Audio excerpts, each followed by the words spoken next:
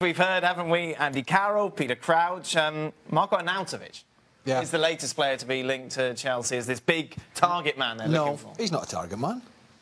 He's a big man. Is he? Of course he is. I know everyone's big to me, but he is big. He's not a target. No.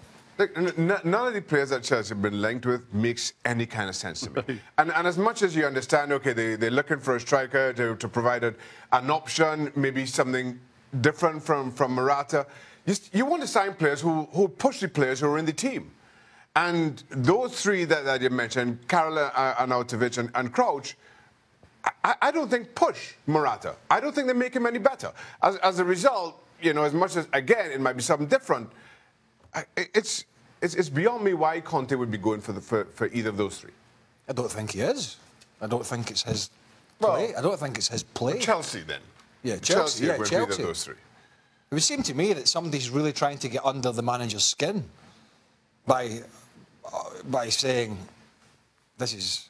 Morning, let's have a coffee and talk about who we're signing. And then somebody throws those names in, and I can just imagine him bouncing around all the walls in the room. You know, just tearing out his thread. As Man City and Man United and the rest just go for some big signings. I mean, it just doesn't make sense.